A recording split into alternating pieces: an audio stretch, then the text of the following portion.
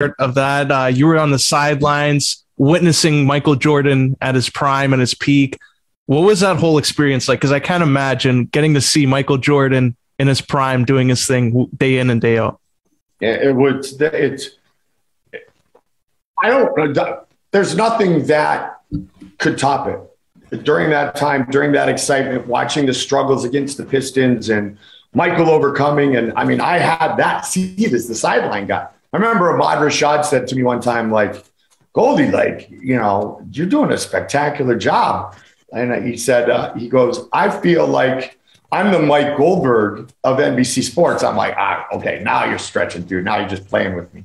He actually rolled it. I was doing a report, and Ahmad Rashad rolled a basketball at me, like coming out of the break, like just to mess with me. It was unbelievable. Michael was so gracious. Scotty, Horace, Cartwright, Paxson was my man.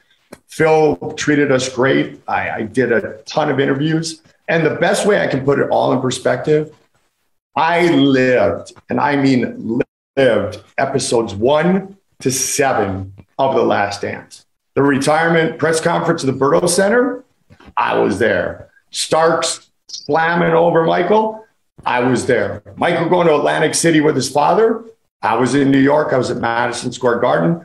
Michael gave me an insane interview after that. And after everybody kind of left, he just handed me this gift. It was the best because few people in this world have the presence of Michael Jeffrey Jordan. And I got to witness his greatness, his class, and his presence for 6 years. And 3 of those championship years. One of them here in Phoenix when Pax hit the shot. And it really is unmatched. It's unmatched. Michael Jordan once said to me, Giancarlo, he said, so I went to ESPN when Michael went to play baseball.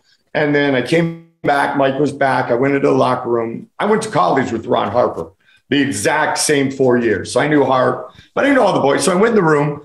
You know, you still wonder, like, does Mike really, like, know you? Like, of course he does, but does he? Yeah, and I walk up to say hi to some of the guys, and I kind of wait until the interviews are over, and I go, hey, Mike, how are you? He goes, Goldie, what's going on? What are you doing now? And I said, I'm going play-by-play for ESPN.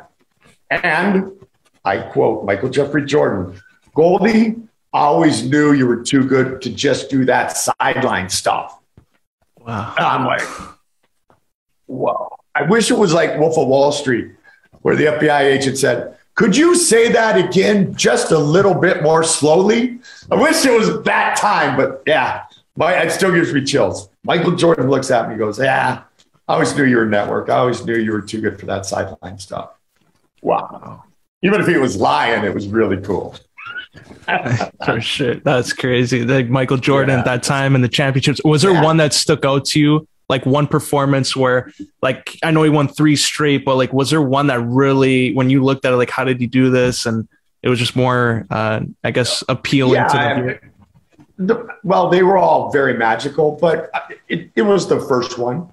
It was the first one because it was the journey to get to the Blazers that was so infamous. And it was the Lakers first. Nonetheless, it was the journey. And so the first one was getting those bad boys to act like bad boys and bad sports and walking off the court because they beat the crap out of Michael for a lot of years. And before it was the Bulls trying to finally get over the hump and get over the Pistons, it, of course, was the Pistons trying to get over the hump and get past the Celtics. So just the buildup to that title and it being the first was obviously the most magical. And it was in the old Chicago Stadium. And that place had character. It was loud. It was like beer all over the floors. Your feet were sticking. It was, you know, the madhouse on Madison. So that first one is definitely the one I remember the most. And Michael jumping up on the scorer's table and big wins. And yeah, it was the first one for sure. But it was as much, like I said, the run and the conference final victory as it was everything else. And then we had the Knicks series, and yeah, it was a great time. It was a great time.